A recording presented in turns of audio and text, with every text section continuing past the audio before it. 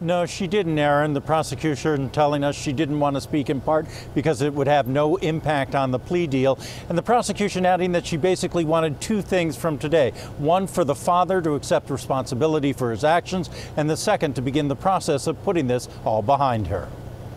The day after what would have been his son's 16th birthday, his father was sentenced to state prison for causing his death.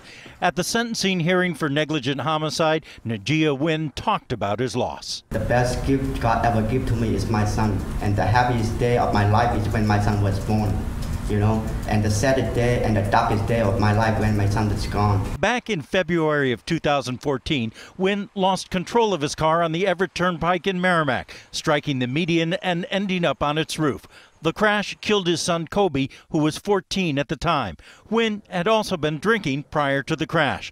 Under the plea deal, he will serve 2 to 7 years in state prison. Negligent homicide cases are some of the most difficult that we prosecute, but in this instance, the defendant killed his own son. The state can't punish him any more than he's going to punish himself for that. But the prosecution added that the state needs to send a message that drinking and driving won't be tolerated, especially as we're in the holiday season. The plea deal also spares the boy's mother from having to testify. The defense says that's one reason why Wynn accepted the deal. But he didn't want to put his son's mother through a trial.